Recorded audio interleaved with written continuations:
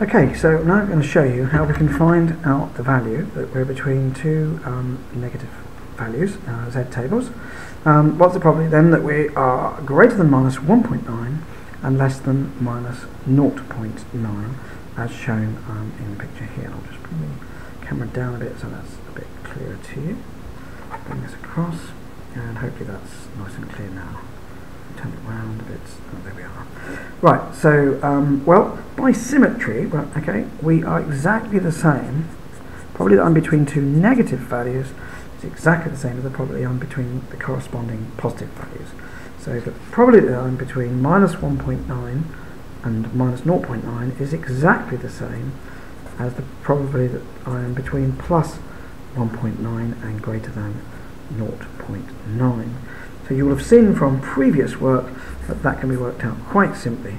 The probability that Z is less than 1.9 minus the probability that Z is less than 0.9. So we quickly look those values up in the table at 0.9713 minus 0.8159 and finish that off with the calculator. That's your method. So now we're on to the last possibility that you might come across. So we'll look at that finally. So what's the probability that I'm less than a positive value and greater than a negative value that's not the same? So 0, 1.2 and minus 0.5. So to get the entire strip, I start off by finding the probability that I'm less than 1.2. That's easy enough, so we'll look that up in the tables, and that will give me 0.8849. But I don't want this area here. Now, that area there is the probability that Z is less than minus 0.5. That will be exactly the same as the probability that Z is greater than 0.5. But our tables only do less than values, so we have to take that away from, well, we have to take the less than away from 1 to get the greater than. So the shaded area, the cross-hatched area that I'm shading now, I'm sorry you didn't see that in the video, so we'll just run through that quickly again.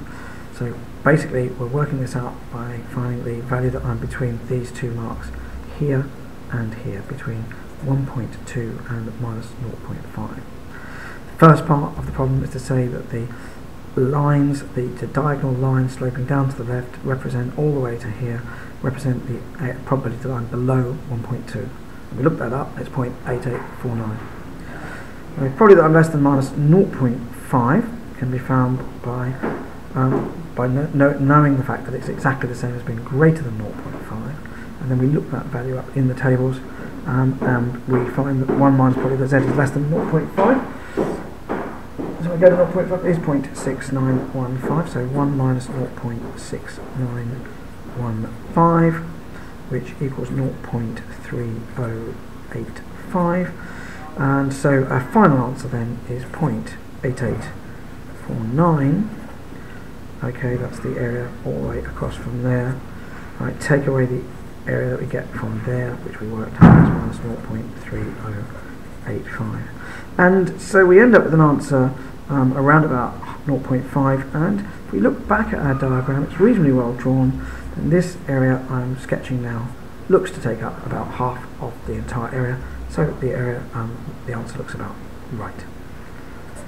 Okay, that's the end of this short video.